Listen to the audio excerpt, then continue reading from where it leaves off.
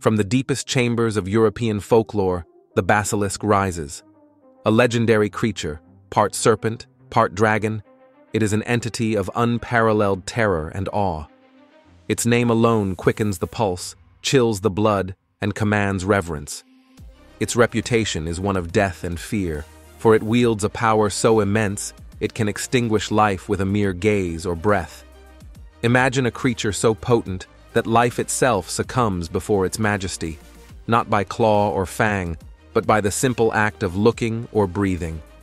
The basilisk, with its unblinking reptilian eyes, is no mere beast, but a force of nature, a cataclysm on legs, moving with purpose and deadly intent.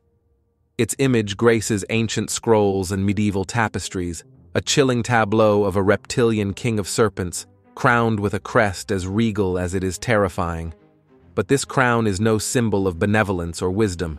It is a beacon of doom, the crown of the Deathbringer, the harbinger of the final gaze.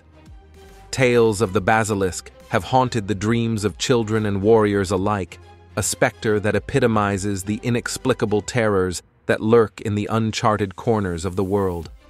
Its breath, a miasma of death, dissipates life as easily as a gust of wind extinguishes a candle. Its gaze, penetrating and inescapable, reaches into the soul, snuffing out the vital spark, transforming the living into the lifeless with ruthless efficiency. From the cobblestone streets of medieval Europe to the echoing halls of modern myth and legend, the basilisk reigns supreme. A testament to the power and mystery of the unknown, the basilisk is a haunting embodiment of our deepest fears and most potent nightmares. It is the ultimate predator, the silent killer, the death that comes without warning. Remember, traveler, the basilisk is more than a story whispered in hushed tones.